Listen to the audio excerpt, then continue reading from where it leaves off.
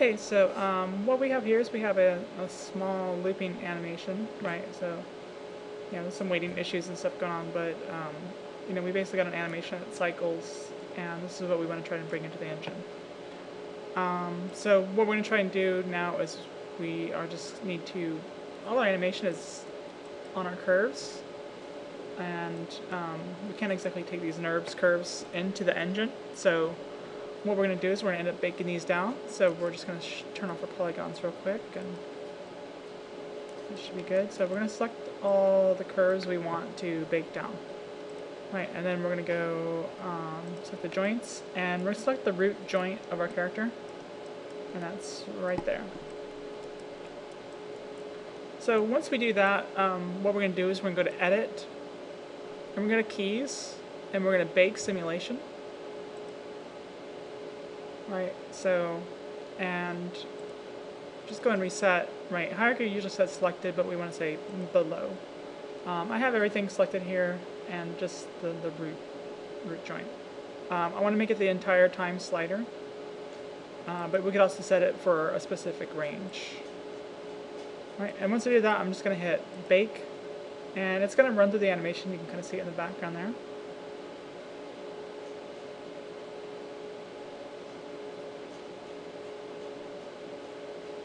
And it'll think for a second.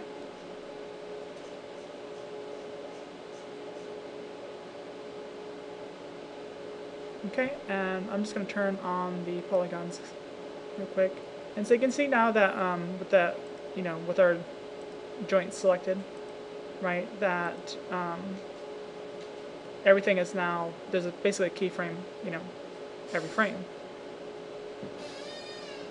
So what we're going to do now is we're just going to select that, and we're going to go to Window, Settings, Preferences, Plugin Manager, and we just want to turn on the actorX.ml. It's already loaded here, but just check it.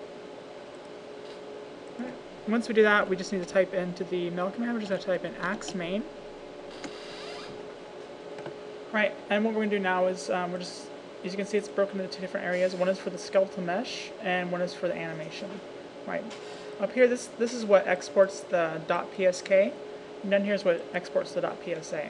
So we're just going to browse, desktop is fine, so we're just going to keep it there, and I'm just going to call the mesh name Croaker, and the idle is here. Right, and so these will usually just be blanked out. So I like to keep things pretty simple, so I'll just call this idle. And I'll call the sequence name also idle. So if you have many sequences in a long animation, you can kind of break down the range, and you can export them as kind of separate animations. So I'm just going to put in the range 1 to 60, because that's what I want to export. So first I'm going to save the mesh ref pose, right? And there we go. And then we're going to digest the animation, like so. Right, and it's going to say the animation is digested. And then we're going to go to the animation manager. And we're going to select the animation, and we're just going to move it here to the output package. So, right, like so.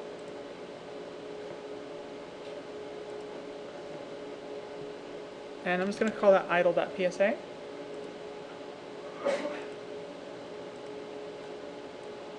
Okay, and once I have that, I'm pretty much ready to go into UDK. So I'm going to come over here, and I'm going to open up the content browser.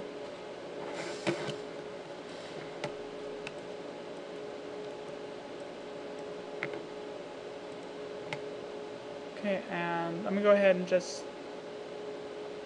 import croaker.psk. And I'll put it in a different package. And this will sometimes be collapsed, so you just want to make sure that if it is, you just hit none, and it'll assume my coordinates.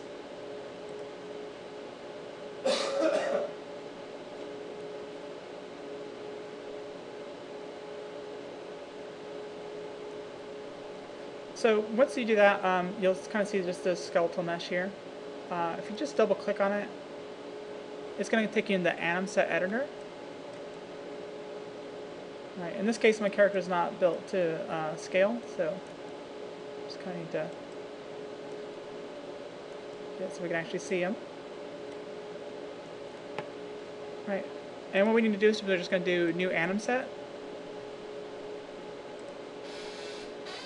And then we're going to do File, Import PSA, and I'm going to select the idle.psa.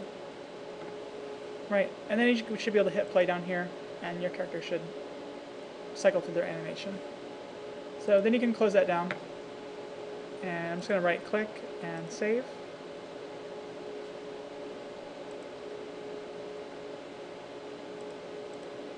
Right, so you should see the anim set. If you're not, just click off your packages and come back to it, and it'll show it again. So once we do that, we can select our croaker, and we can come out here, and we can right click, and you can add actor, all templates, and add skeletal mesh, and it'll have the package name and then the mesh name, like so. Right.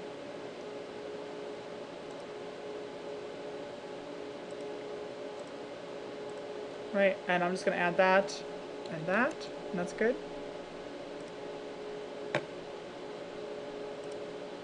And he's a little bit below ground, and he's not to scale, so I just need to scale him up.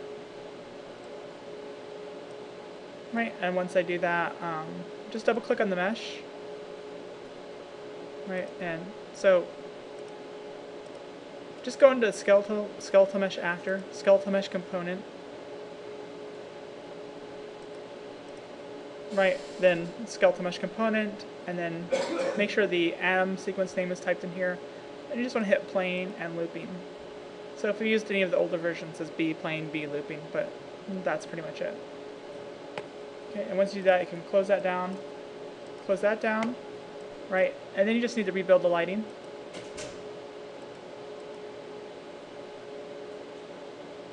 Right, so it's going to run through here for a second.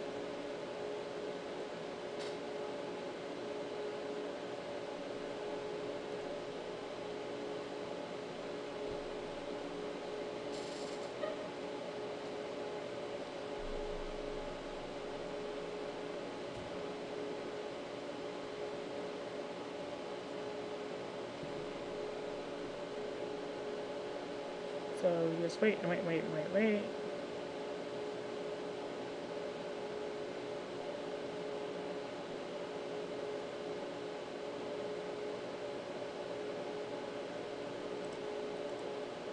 Right, and then we can just play from here. And let me see our animation. That's it.